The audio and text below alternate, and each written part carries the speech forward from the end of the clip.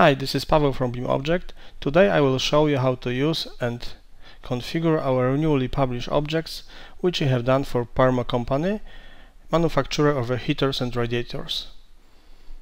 As usual, you can look for this product on our portal by typing the keyword, which in this case is the name of the brand, Purmo, and you can see there are 42 product families, which contains almost 20,000 types of heaters and radiators.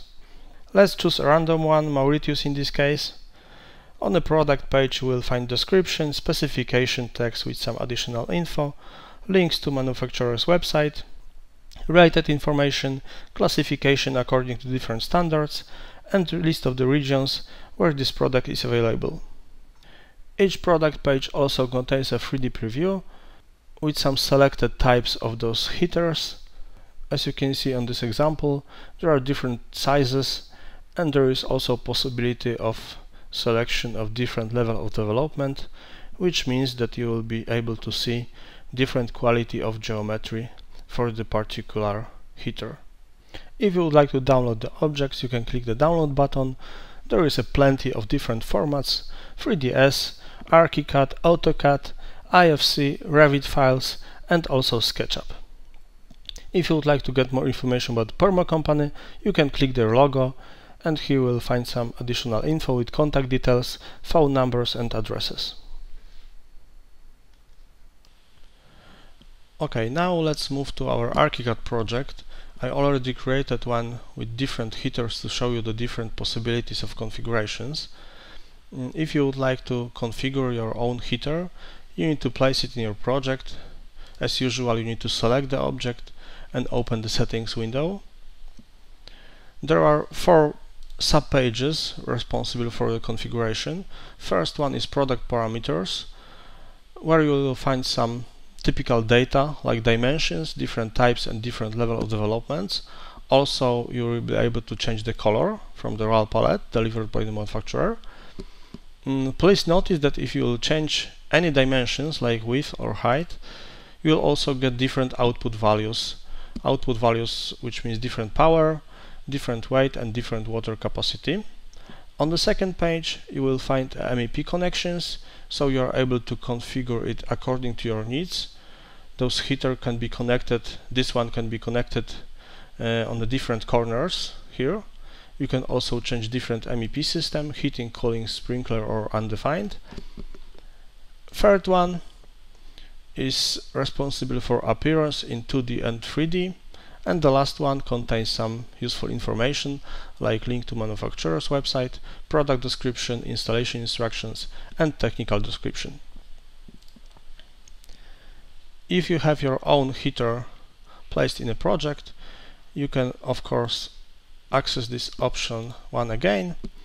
And let's say that I would like to add MEP connections to this one, so I need to have these 2 boxes checked. I need to select different MEP system. Let's say that it will be heating and on this side will be sprinkler. I confirm it with OK. And now I'm able to add pipes to my heater. Please notice that you will need also have to install ArchiCAD plugin responsible for MEP connections. You will find it here, MEP modeling. And if you have it, you can attach a pipe to your heater by selecting the pipe from the menu, and you will be able to, let me select this point. Here is the first one, and here is another one.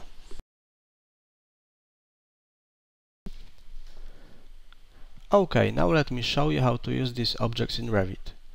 Each Purmo series is available to download as a Revit family with all of the types prepared as a Revit family type catalog, which in this case means TXT files.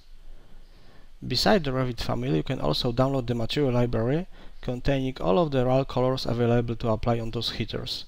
You will find it on each product page. In this case, I already have a project which contains some example series of these heaters, but of course you can use and import to your project any of the types and series published on BIMobject portal. All objects are prepared as a wall-based or floor-based families. depending on the usage recommended by the manufacturer, so you can easily align them with the rest of elements which you have in your project. If you would like to use a particular color of heater in your project, you need to add the Revit material library available on the product page to your Revit project, then click Edit Type button and choose any of the color from the RAL palette.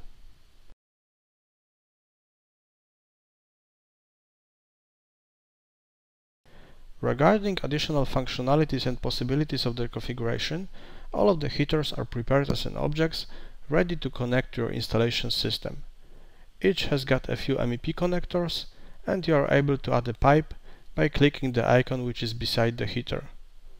Like on this example, I added the pipe on the right side, and also I will add another one on the left side. As usual, all objects have been prepared with 3 levels of development, which in this case mean the different quality of geometry shown on the screen. It can be accessed by clicking the Detail Level button at the bottom of the Revit window. As you can see, all geometries of all of the objects are changing according to my chosen details level.